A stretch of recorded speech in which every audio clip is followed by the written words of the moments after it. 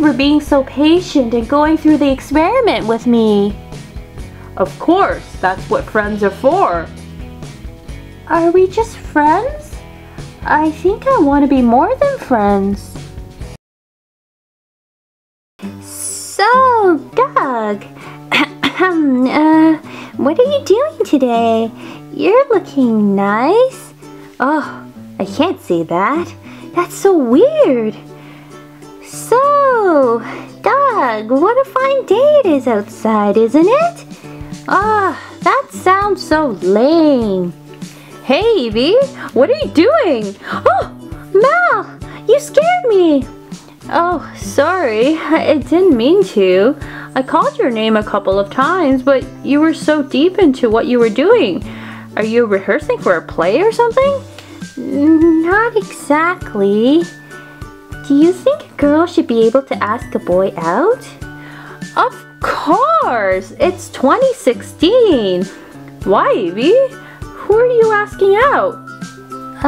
Me?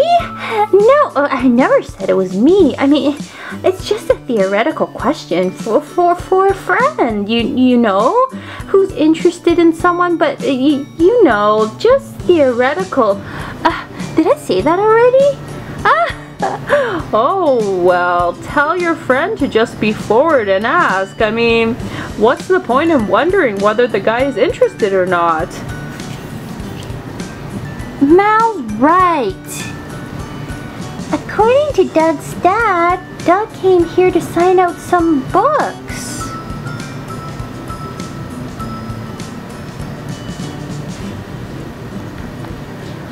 Oh, there he is. Oh my gosh, what do I say? I'm so nervous. Oh, hi Doug. Fancy running into you here. I was just looking at a book for, you know, how to make jewelry. No, I didn't ask your dad or anything. Jeez, I don't want him to think I'm stalking him or something. Hi Doug. I didn't know you liked the library. That sounds silly. Of course he likes the library. He's so smart and he loves to read. Oh, hi Evie. Oh, Doug, you scared me. Oh, I'm sorry.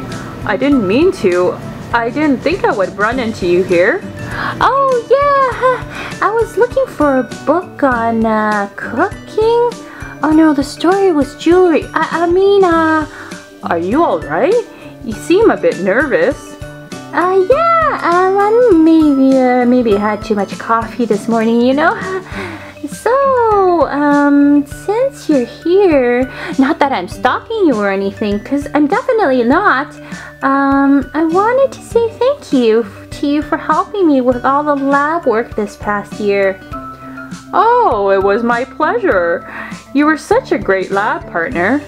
Still, I thought maybe I could treat you to dinner or something to say thanks. Oh, that's not necessary. I was happy to do it. No, but wait, this is not how I practiced it. Practiced? Oh, I mean, Evie, get yourself together and be brave. I'm just gonna say it. Doug, I like you.